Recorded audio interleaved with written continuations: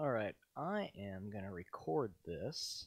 I'm upstairs right now, and then I'm going downstairs. You probably heard a click. That was my coffee. I was closing my coffee. So I am getting tired of not having a good connection to live stream.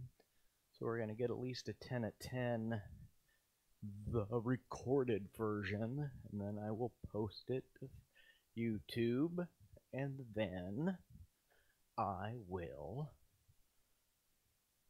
copy the link to Facebook.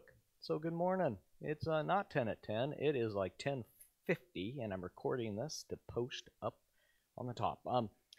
Yeah, so a couple of scheduling things. We worship on Sunday, so looking forward to that. We got a graduation this weekend, and then Elle graduated, I think, yesterday, and Joey graduates tomorrow. We've got other graduations that are happening. Exciting stuff. We're going to lift up some people in prayer, all of that. So the psalm for Sunday is Psalm 130. So I'm going to read that. You're going to hear it for the first time on Wednesday, today, and then we will, I'll pray and we'll move into the day. There's a couple of people that I want to lift up in prayer, and then we will move into the day. All right, Psalm 130. This is for the Lectio Divina. It is you're listening for a word or a phrase that rise up for you. Out of the depths I cry to you, O Lord. Lord, hear my voice. Let my ears be attentive to the voice of my supplications. If you, O Lord, should mark iniquities, Lord, who could stand? But there is forgiveness with you, so that you may be revered. I wait for the Lord, my soul waits, and in his word I hope. My soul waits for the Lord, more than those who watch for the morning, more for those who watch for the morning. O Israel, hope in the Lord. For with the Lord there is steadfast love, and with him is great power to redeem. It is he who will redeem Israel from all its iniquities. So that is the psalm. I'm going to read it through again. I'm going to slow it down a little bit, and then I'm going to pray, move into the day, and then I'll upload this. I'm going to slow it down. I'm really anxious today. I've got a lot of this is going on and just stuff that's just buzzing. So I thought this is a good way to get this up here. All right. Slow it down, John Stevens. Slow it down. Out of the depths I cry to you, O Lord. Lord, hear my voice. Let your ears be attentive to the voice of my supplications. If you, O Lord, should mark iniquities, Lord, who could stand?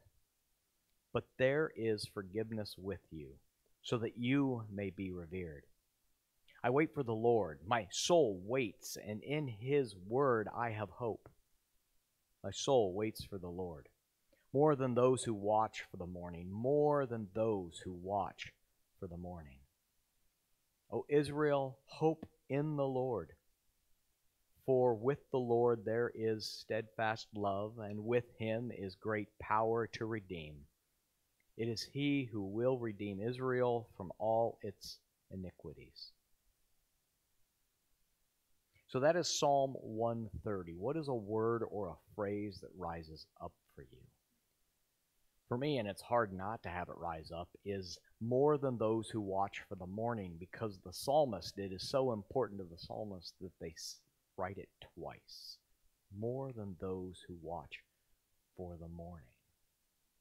It's when your watch shift is over and you're watching for the sun to rise. So, all right, I'm going to bring up a prayer, and then we are going to pray for, here, let me find Michael Collins' prayer. Where are you, Pastor Collins? There you are.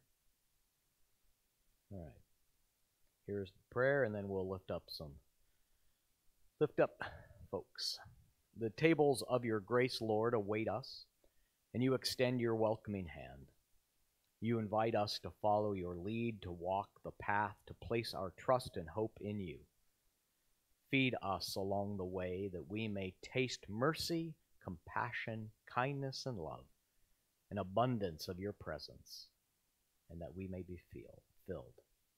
May our lives be a witness to you everywhere we go. Gracious God, today we lift up Jared.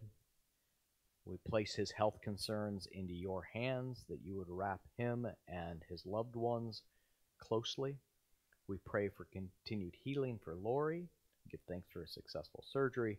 We pray for Loretta. We ask for continued healing for her. We pray for George. We pray for Peter. And we ask that you would continue to be with Paula as well as you wrap your loving arms around them. There are many people that rest in our hearts, God, and we know that you hear them when we say the words, "The Spirit intercedes for us with sighs too deep for words to express." You hear the prayers of our groans, of our cries. We pray for all of this in your Son's name. Amen. All right, my friends, be reminded that nothing separates you from the love of God found in Christ Jesus, not height or depth, not the angelic or the demonic, not the things of yesterday or the fears about tomorrow. Nothing separates you from the love of God found in Christ Jesus. Amen. All right, may your day be full of joy. May you be gentle on yourself. It's a reminder I'm basking in today. And may you have experiences that you can share kindness with strangers. All right? I'll see you tomorrow. I'm hoping I get this figured out, but here we are. I'm going to upload that, and then I'm going to work on the network stuff. So, peace. Have a wonderful day.